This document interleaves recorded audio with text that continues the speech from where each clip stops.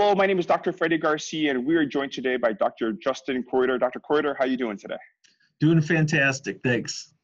All right, I brought you on the show today because you are presenting at this year's International Symposium on Clinical Neuroscience, the ISCN, which takes place on May 24th through 26th in Orlando, Florida. We're excited to have you there.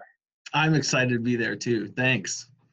Now, you may be new to some of our scholars, but you have an amazing background. Would you mind telling us a little bit about yourself? Yeah, I'm a clinical pathologist at Mayo Clinic in Rochester, Minnesota. I am a transfusion medicine physician, and I also do transplant medicine as well. Fascinating. Now, your topic I think is very cool. Your topic is plasma exchange, the oil change for antibody-mediated neurological diseases.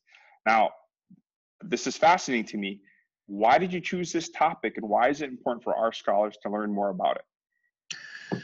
Great question. I mean, plasma exchange is a part of my practice as a pathologist, and it's something that, although there are a lot of physicians that may order a plasma exchange or request plasma exchange, they may not be as familiar as into how it works and also what the guidelines are. So the Association for Apheresis, American Association for Apheresis, has put together a clinical guideline. They literally review the world's literature on a rolling 3-year basis and put together guidelines.